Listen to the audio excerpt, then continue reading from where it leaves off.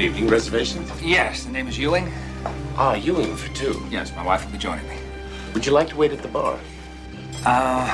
No, thank you. I just soon go right to the table. This way. Is this table taken? No, it'll be fine. Thank you very much.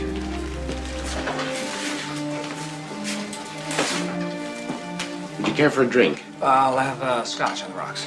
Very good.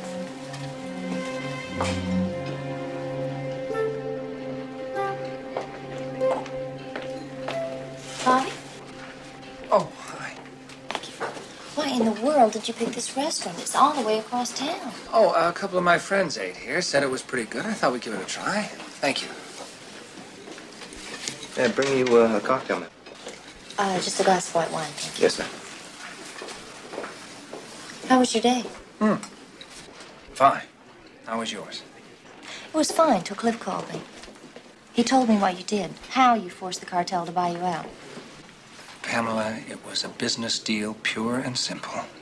He said you pushed them to the wall, that you threatened to undercut everyone in the business for a quick profit. Honey, I'm in business, and I do what I have to do. No matter who gets hurt? Oh, come on. Nobody's going to get hurt. Everybody's going to get hurt, especially you. Can't you see that, Bobby?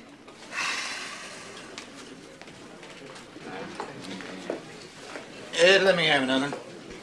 Excuse me. Aren't you Mr. Hicks? Mr. George Hicks?